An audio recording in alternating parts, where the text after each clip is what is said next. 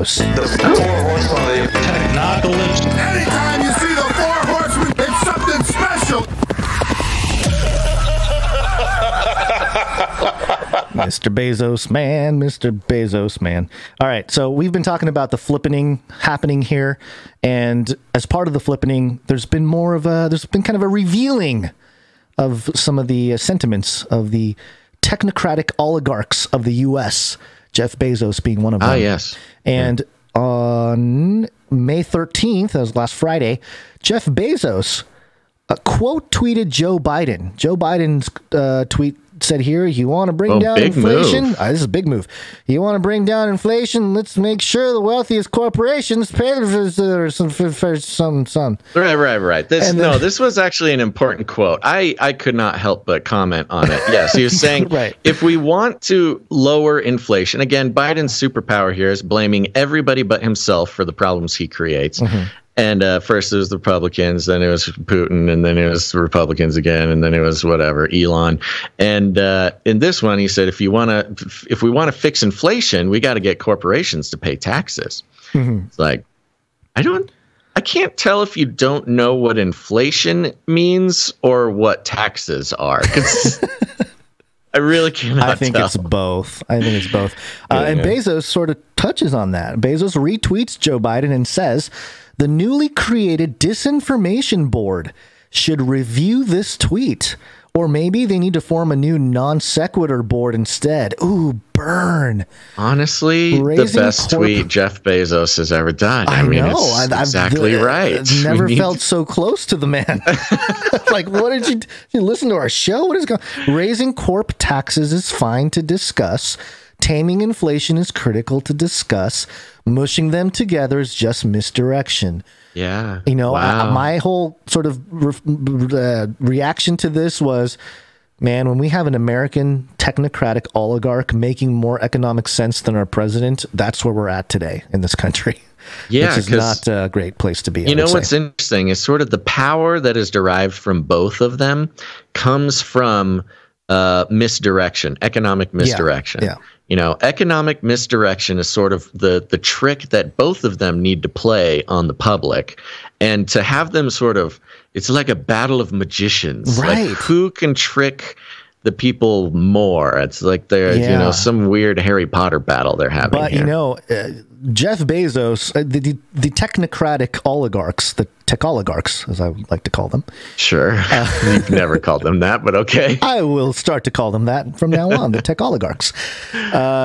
They probably have a better feel for sentiment, public sentiment.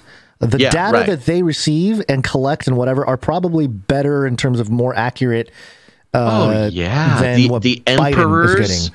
The emperors of data, the magical merchants of data would have way better info on the public sentiment than the president would, which uses archaic phone polling from Washington, D.C.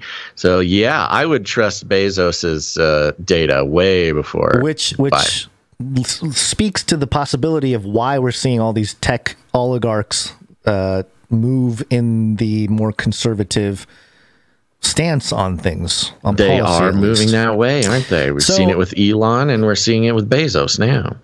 There was a little bit of a back and forth. Bezos continued on. In fact, and this is retweeting a neoliberal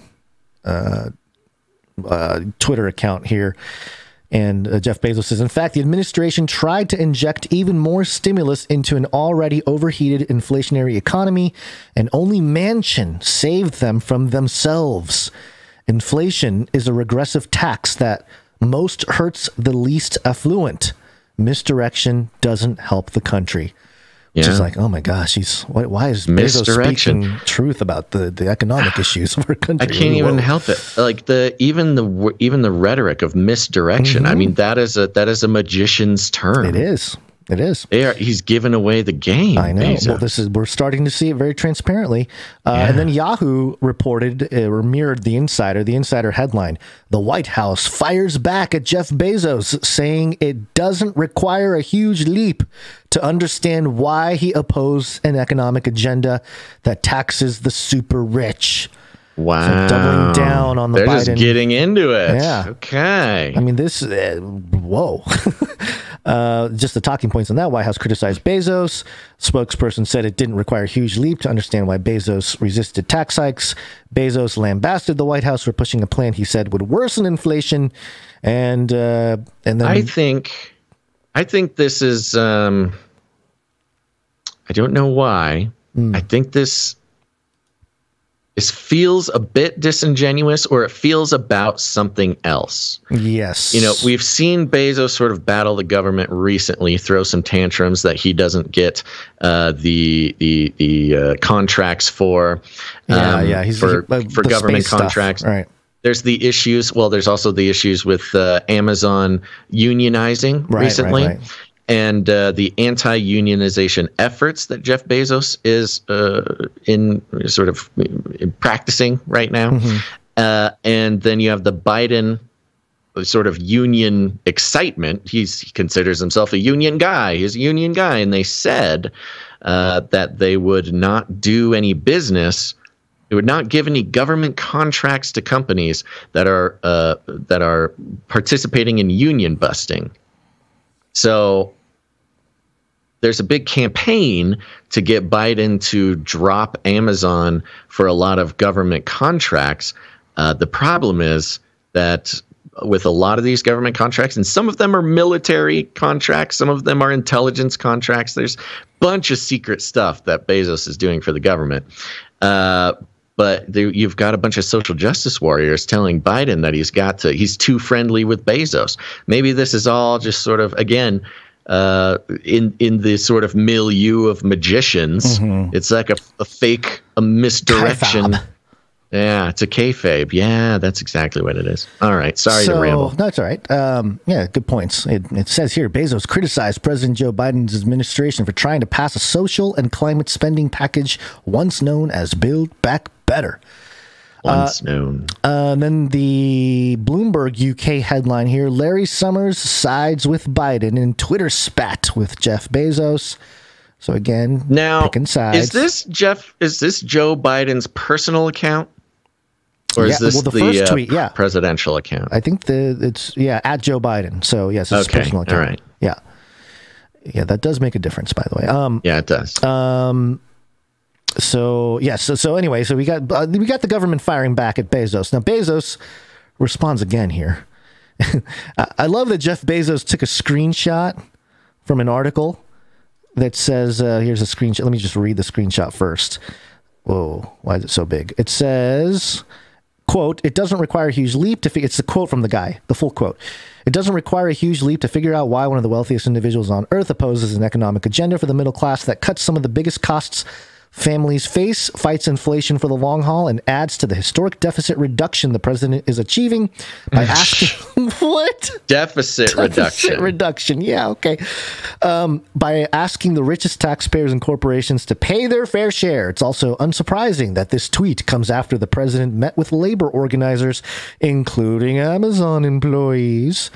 By the way, that deficit reduction is another magic trick. It's a misdirection, yeah. Misdirection, yeah. Because people, when they hear deficit reduction, they'll probably think the national debt national debt's going down, right. That's not it. But that's not what that is. Deficit just means he plans on spending less money than, the previous budget. It just means he made the budget smaller. Yeah.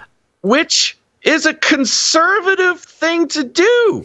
It is not a liberal Democrat socialist thing to do, to limit spending. Yeah. He's just asking for less money for the national budget. At the same time, he's a historic president slashing $50 billion slashing. Right. So Bezos responds to this quote, and he says, and this is a tweet: "Look, a squirrel. This is the White House's statement about my recent tweets. They understandably want to muddy the topic. They know inflation hurts the neediest the most, but unions aren't causing inflation, and neither are wealthy people. Remember, the administration tried, it goes on, their best to add another $3.5 trillion to federal spending. They failed, but if they had succeeded, inflation would be even higher than it is today, and inflation today is at a 40-year high. So, and it's very fascinating because, as you said, sort of this staged thing, the economic warfare, when you move towards hyperinflation, these billionaires are losing purchasing power by them and by large scale too, because they have a lot more money, they have a lot more capital and investments and all that kind of stuff, assets.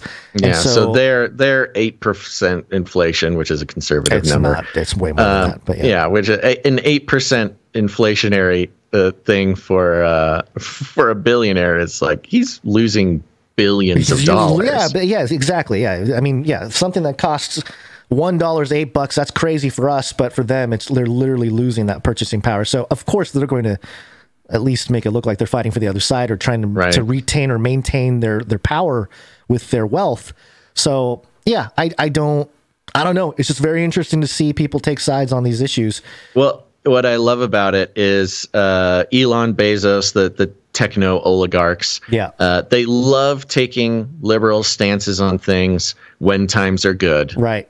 But when times start getting tight, they immediately reveal. They take off their virtue signaling mask and reveal themselves when it affects the bottom line. If it goes negative, if it's moving down, certain policy. If it's all up and up, then great. And Biden's the same way. I said, these policies that he is enacting and bragging about lowering the deficit, which is kind of a silly thing to brag about.